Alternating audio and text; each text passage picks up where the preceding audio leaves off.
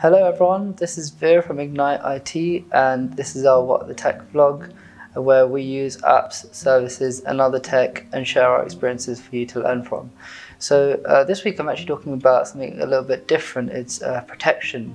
So I've had quite a few people that I've worked with that have phones with scratches and scuffs and different marks on them. And what I recommend to all of them is two different things. One is have a very solid phone case that will protect your phone if you drop it. And the other one is actually on the front of the phone is to have something called a tempered glass screen protector. Now this is a screen protector that's a bit harder than your sort of thin plastic screen protector.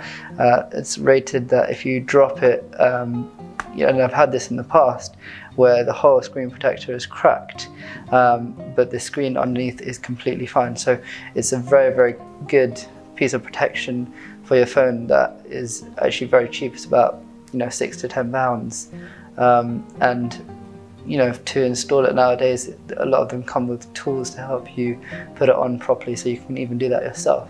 So I just wanted to share that because I found that it's really, really important to have some good protection for these devices that we pay hundreds of pounds for. You might be able to actually feel a lot safer if you have good protection around your phone.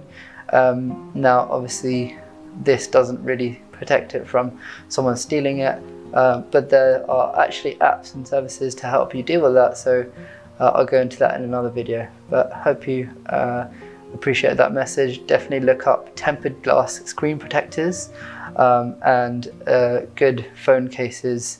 I'd recommend sort of silicone ones.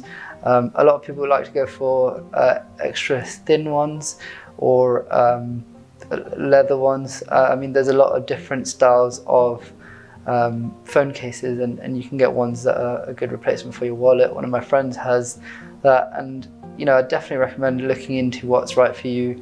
I don't have any particular suggestions, but please make sure that you have protection on your phone. Thank you very much for watching that video, and if you have any questions or topics that you want me to talk about, then let me know, and see you in the next video.